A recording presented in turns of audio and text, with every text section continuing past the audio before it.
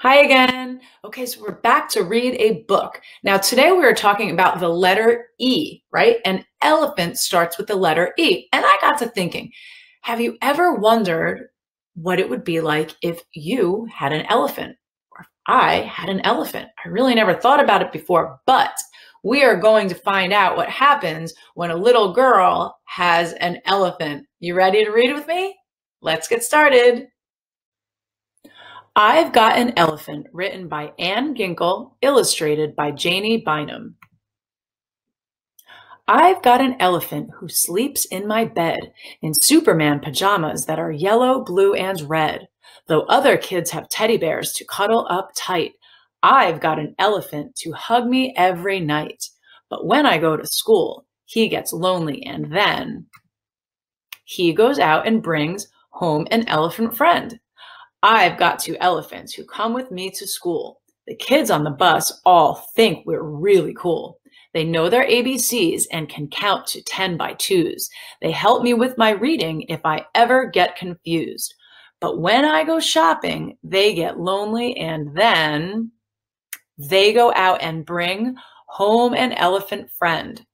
I've got three elephants who run through the mall, making stops at all the shops. They love the best of all. They wriggle into fancy shoes and try on every dress. Sometimes I have to scold them because they make an awful mess. But when I go swimming, they get lonely and then they go out and bring home an elephant friend. I've got four elephants who swim in the pool. They're really good at the backstroke as a general rule. They splash each other silly when it gets too hot. A cool spray of water really hits the spot. But when I go to ballet, they get lonely and then they go out and bring home an elephant friend. I've got five elephants who dance so gracefully. They've learned how to point their toes and how to bend their knees. My ballet teacher says that they make a pretty sight in their pretty pink tutus and their ballerina tights. But when I go to movies, they get lonely and then they go out and bring home an elephant friend. I've got six elephants who love the movies so. They get drinks and popcorn to munch on at the show. If the movie gets too scary, then they hide their little eyes with their big floppy ears and cry elephant cries. But when I go fishing, they get lonely and then they go out and bring home an elephant friend. I've got seven elephants who fish so patiently. They sit together on the bank as quiet as can be. They hardly make a sound. They never breathe a word. Elephants in fishing hats, it's really quite absurd. But when I go play dress up, they get lonely and then they go out and bring home an elephant friend. I've got eight elephants who prance down the stairs, pretending they are royalty and putting on airs. They gather round the table for a royal English tea, sipping from their teacups and having fun with me. But when I go sledding, they get lonely and then they go out and bring home an elephant friend. I've got nine elephants who share my little sled with two sturdy runners that are painted bright red. We sit by the window and wait for it to snow. Then we climb on that sled and down the hill we go.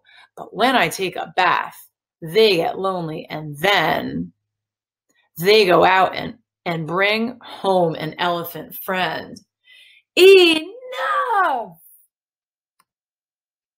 I've got 10 elephants who live in the zoo with a tiger, a crocodile, and 20 kangaroos. I visit them on Sundays and bring them things to eat, popcorn and pizza, and a special peanut treat.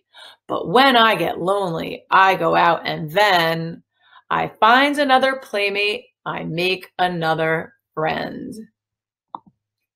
The end.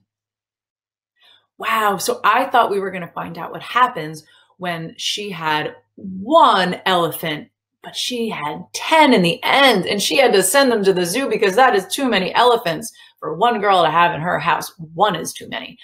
So did you hear all the rhymes in that book? I loved the rhymes, right?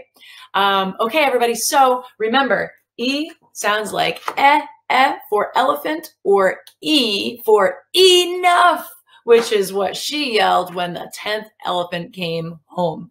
So enjoy your work, and I will see you all tomorrow. Bye-bye.